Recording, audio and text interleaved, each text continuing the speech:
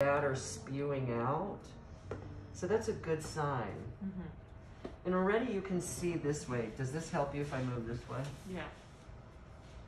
See if you're gentle about it. Oh wow, that looks gorgeous. Oh, you get a better, if you only fill it up like half way to the lip.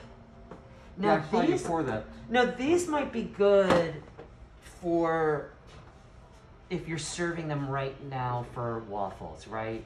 Then you could push your sausage in, your egg. Oh, that'd be great. And then you could put your, you know, whatever, and then you're gonna put it back in. I'm gonna put it back in for like 10 more minutes. Just so that these, because you can, this gloved hand, you can see there, see how soft this is? You want that a little crispier. But we did pretty good on the shape. Now you see this extra is gonna be crispy, and I could cut that off with scissors. Or something like that.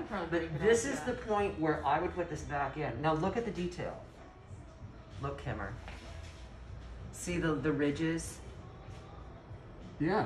They're already in there. So now when you put it back in, it's gonna come out even better than those guys right there. So I would do 10 more minutes. And then Kirk, I think I'm gonna do